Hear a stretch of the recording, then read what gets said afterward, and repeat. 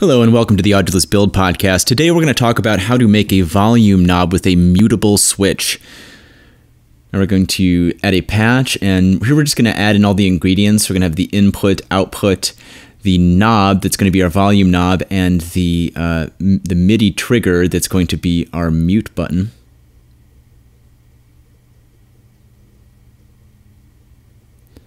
And we have a multiply node there, and we'll see what that's going to do in a second here. I'm just going to delete these names here. I like to put the names on the inside of the nodes on the front panel. All right, now I'm copy and pasting that multiply node, so I have two of them. Connect that to the volume knob, and the input goes through the other input of the multiply node. I'm going to pass that output of that product there to the mute button there. And as you can see, the input of the module is coming in and being multiplied by the value of the knob. Right now the knob is at 0.5, so that means that the signal coming through is halved because anything multiplied by 0.5 it's like dividing by 2. If the knob is turned all the way down, it's like multiplying by 0. So no signal passes. And if the knob is turned all the way up to 1, then it's like being multiplied by 1, which is basically just unchanged.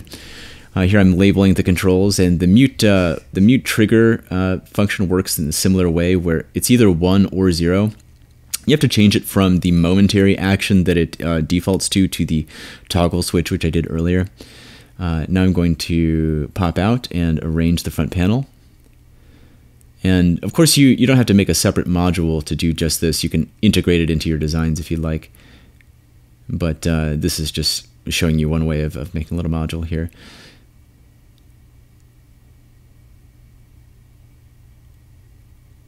Alright, let's space these out a little bit.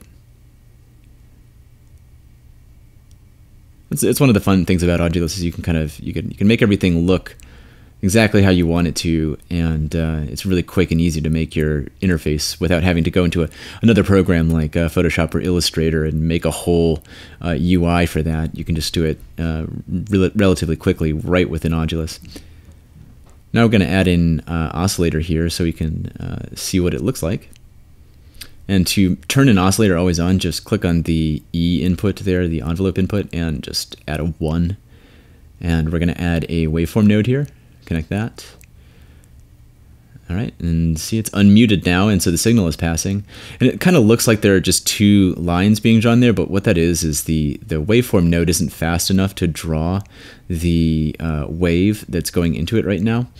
But that's what audio typically looks like when it's going in into the waveform node. Now I'm thinking I want to change those A's from audio because this isn't just useful just for audio. We could have it for other signals too. So let's change that to the throughput signal, which is a greater than sign. And that just means any signal is meant to pass through it. So now let's go to the metadata. I'm going to add the author name and a tag and a little short description of what the module does. So with that, we click OK. Then we go to clear history and save. I'm going to save it to my iCloud drive so it's instantly synced across all my devices. And that's it. So thank you very much for watching this tutorial. This tutorial was brought to you by a user question that came in through support@audulus.com. You can also email me at mark@audulus.com directly to make requests for these tutorial videos. The user just wanted to know how to make a volume knob and a mute function for one of the modules that he's creating. He's probably making a big self-contained synthesizer and just wants to have one main control there for it, for the module. So that's all there is to it. Thank you very much for watching the video.